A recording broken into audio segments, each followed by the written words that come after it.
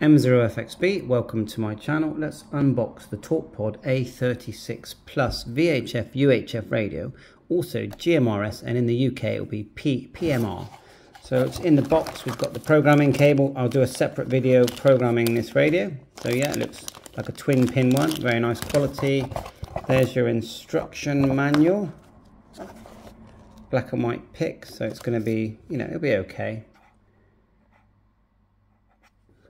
And then we'll get, what else we got here? All the actual unit. What's written on the back here? Let's have a look. 144 to 148, 430 to 440. It's actually smaller than I expected, but in a good way. I think it's a nice size. Yeah.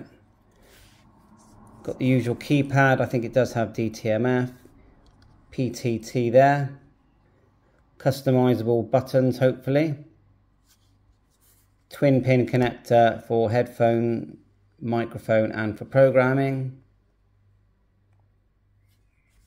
A36 Plus, emergency button, nice big LED, on off, SMA connector for your antenna. Clips in there. Oh, look at this. I noticed that this one's got USB charging. So let's just take everything else out of the box. Antenna. It's okay. I mean, it's a nice design. It's a budget. These are budget antennas, but it's a nice design. Nice flexible whip to that. Now, although it does have a cradle charger, it actually is USB-C charging, and that's always a plus. I think they're all coming out like this now, USB-C charging. And let's have a look at the amp power, see if we can spot that one.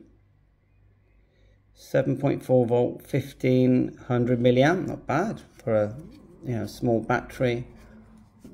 Sort of belt clip in there as well. Looks like that just slides down here. Quite a big cradle charger. Yeah. And it is nice to stand up the radio in the cradle charger, isn't it? Let's put that in. I think it clips in like that. Push. Oh, it's already on. Put it in a cradle charger, because I know that we don't need it, but it is quite handy to have a cradle charger, because just so you can stand the radio in. It's like yeah. What else we got here? Another box there. All right, USB charging, and they have given us also a USB-C charging cable as well. Let's get the antenna on there and turn this on. Frequency mode. Yeah, it looks nice looking, definitely a nice looking screen. Okay, well, it's VHF and UHF. There's an AB button, which is nice, clearly marked A and B. We're in VFO mode at the moment. If we hold down the AB button, it scans. Scanning begin. There you go, it's quite good. Push it. There's someone there. That's handy, isn't it? Wonder what that is. I don't recognise it. And we can stop the scan with the PTT. The green button is the main menu. There's lots of items here. You can go up or down. The one I always turn on straight away is the ABR one, because that stops the screen timing out, because that's annoying. The red button is a back button. As far as I can see, that's all it does. You've got FM radio, push the FM here. On. Accessibility ought to be built into everybody's systems. Pretty good. But off. Now, if you keyed, there is a DTMF function. Okay, so you can do DTMF. So it's a very nice looking screen, nice and clear. Do need to learn how to program this. You can program via the software, but I'll save that for a separate video. On top, let's just push this, and it's a programmable button. You've got this button. At the moment, I've told it to change the power, and it's about 4 watts, this radio. See that? Power. Now, to go into VFO and memory mode, what you do is just hold down the green button. So, see it says VFO, we can type the frequency. So we go 4, 3, 4. 4, 5, 5, 0. That's my HubNet node. You've got the main thing going up and down there, look, with the AB button. Now if we hold down the green button, Channel mode. it puts the, because the main is at the bottom, into what they call channel mode. And you can scroll through 3. channels that you've programmed. If you go to the A band, same again, hold it down, the green Channel button. mode. Channel, which is basically memory. Frequency mode. Frequency, that's my repeater GB3W. I haven't actually programmed it in. Now scrolling through, let's have a quick look. So if we go to the B section, we'll see if we can go put my node in. 4. Now let's go to VFO. Frequency mode. 4, 3, 4, 5, 5, 0. So that's my node. Well, we're not going to open it now. I don't think there's no CTCSS in there at the moment. So we're going to go menu and look for CTCSS. Now there is a timeout, look, on number 32. So that's how long you speak. Tone, no, we don't want tone, we want CTCSS. DTMF code, look. S code, no, no. Is that, what was that? No. Tel phase. Channel name, that's for naming channels. We're not doing that at the moment. Scan, oh, it does scan CTCSS, that's handy. We want transmit CTCSS, so it's got DCS, not that we ever use that. There it is there. CTCSS, so we're going to go menu. CTCSS. And then it goes red, and the thing you're going to use, you select, you have to change to red. So go down until, or up, until you see 77 in red, and then you press the green button. Confirm. It's confirmed. Then I can back out. Now, as long as I'm in simplex mode, we should open up my node. You can see you've got the little speaker showing there as well.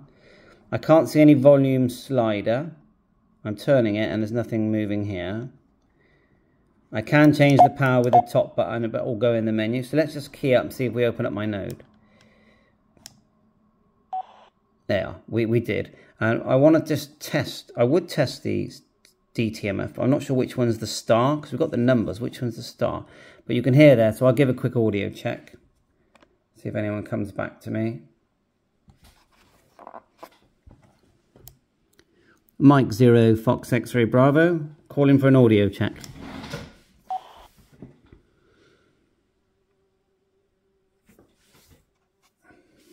Mike 0, Fox X-Ray Bravo. The audio sounds fine, old mate. This is G4YCA portable in his deck chair in the garden in Chester. That's good, nice and clear. Try and get that focused in, and then we'll reply.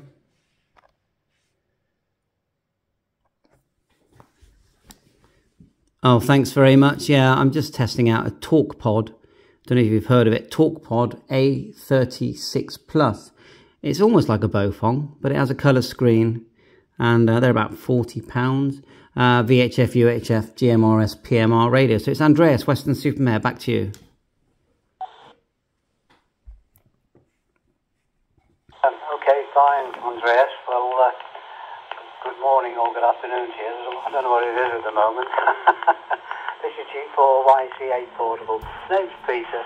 I just sat down in the deck chair after doing a little bit of gardening to have a quick cup of coffee and what have you. Anyway, the audio sounds fine. I'm using a Baofeng, little handy dandy Baofeng, nothing special. And I'm working through the CR repeater in Kaigurli, which is about 12 or 13 miles away, and obviously through the HubNet to you. got the same weather as us, I think. We've had a couple of really nice days up here. It's been very warm, and today looks like being the same, although there are a few tiny clouds in the sky, just dotting around, but nothing to worry about. The thunderstorms haven't arrived yet. G4YC8 portable, but it's Peter.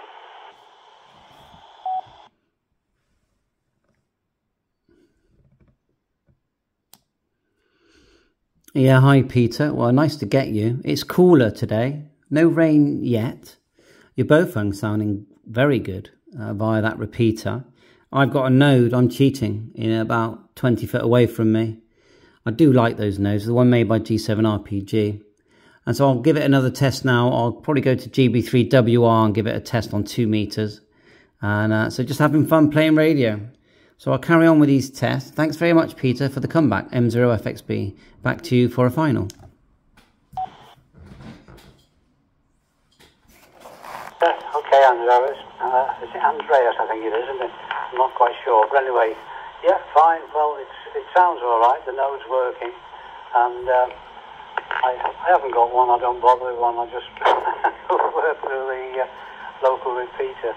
Trying to keep the thing radio, if you know what I mean, rather than hotspots and Technics and iPhones and what have you. This is real radio as far as I'm concerned. The hubnet is just a bonus, isn't it? Anyway, cheers, and hopefully talk to you again. G4YC8 portable, off and clear. Bye for now. Got a black and white PTT. Oh, G4YC8 portable. I didn't know you were there.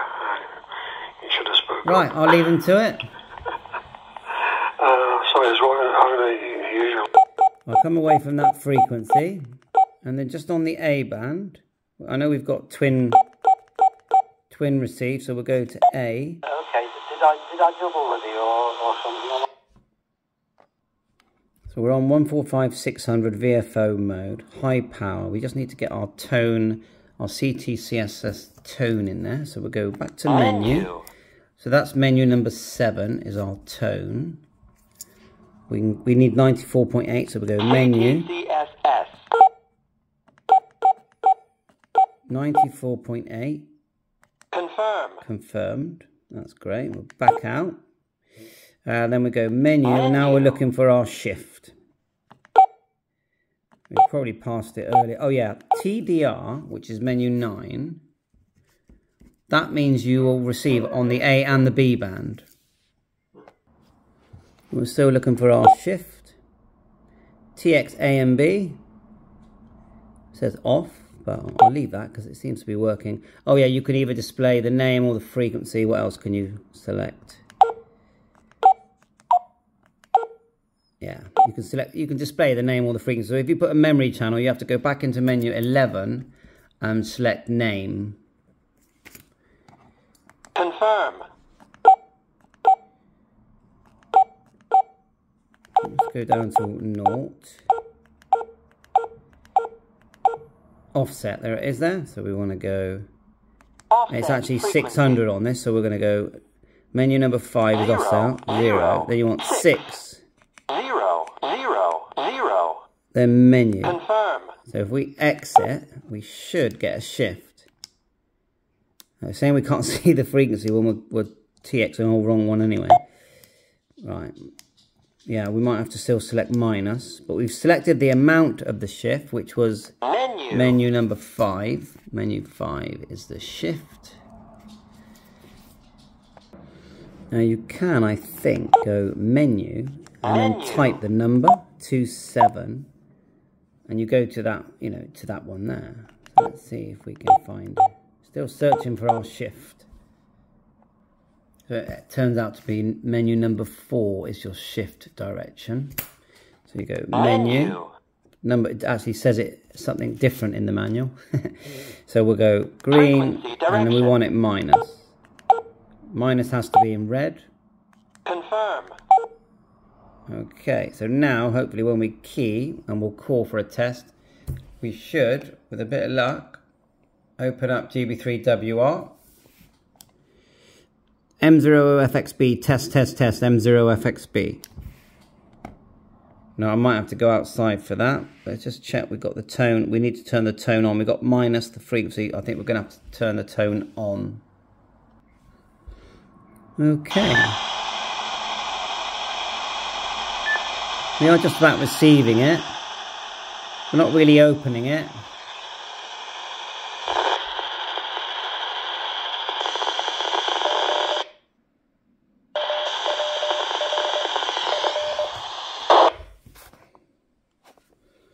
Turn it down. So the important one is when you go menu, you get your CT CSS tone in there, your offset in there, and your shift direction. So it's menus 4, 5 and 6 is essential. And then once you've done it, then you can put that into a memory. Now, I've not done memories yet, but you know, we'll just quickly try. We go menu number 8 is memory, and then you can choose a channel here. Channel. Look, you can go up and down. So we'll just put it into number 1. Confirm. Confirm. Then we'll back out. And so we're in VFO mode. Let's hold down the green button, put it into memory mode. Channel mode. Look at that. Channel 1, we've got DB3WR in there. Now naming it, I'm not sure if that's, sometimes when you try and do it on the actual radio, it's really difficult, but we'll have a quick look. And what I'll do, I'll make separate videos on adding memory channels and repeaters, etc. But, you know, I'm here, so I'm going to have a quick look at the name section. We'll go to menu. Now we have got to this menu, which is actually 001. So 001 is called name. I'm sort of learning as we do this. So we're going to hit it, and then what? It's all in Chinese. Confirm. It doesn't really. I don't really know how to do that. Menu. So we know channel 19 actually, not number 1, and it's number 1. Let's go down. Let's have a look what we have got. We've got all these different names. Confirm. No name. But if we go down to, then go down to the Chinese, say number 8 for example. Confirm. Yeah, I just think you need the programming software if you want to add names at the moment. So that's it. Overview of the TalkPod A36 Plus, about £40 to the UK. And I think I showed you the connectors for the usual twin pin connector. But it looks like, I would guess, let's have a look at the lead. Oh yeah, the twin pin connector is used to program via the software, which will be free.